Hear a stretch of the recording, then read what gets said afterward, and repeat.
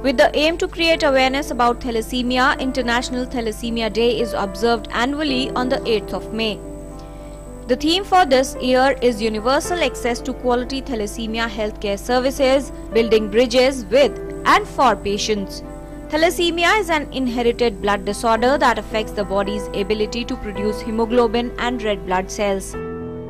Today is World Thalassemia Day. Thalassemia is a kind of disorder in the hemoglobin, in the blood, which prevents the normal hemoglobin levels to be maintained in the body, because the cells are broken down, and the presentation would be chronic anemia, which does not respond to the normal iron supplements as well as nutrition, and that could be the first sign for suspicion and testing. And of course, yes, if both the parents are thalassemia traits, then there is a possibility that the baby is also affected, and this time the baby could be thalassemia major.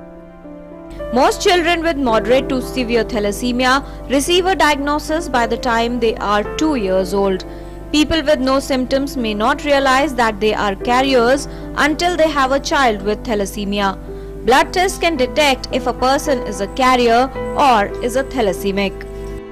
In India, we have a screening program for the antenatal mothers, and after the mother is tested, if she is positive, the husband is also called and tested, and if both the partners are positive, then we have antenatal tests, which are genetic tests, which are available in government hospitals also. It is free of cost, and the developing baby is tested for the thalassemia status, and if there is thalassemia major, and if the period of gestation is less than 5 months, there is a possibility of aborting the pregnancy also. It is a good idea to get oneself tested, so that two partners who are both having thalassemia trait don't get married, to prevent the birth of a thalassemia major child.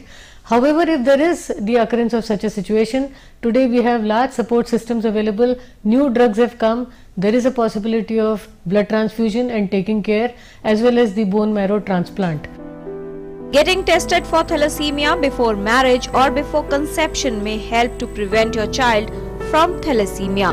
Kiran Bhardwaj, DD News.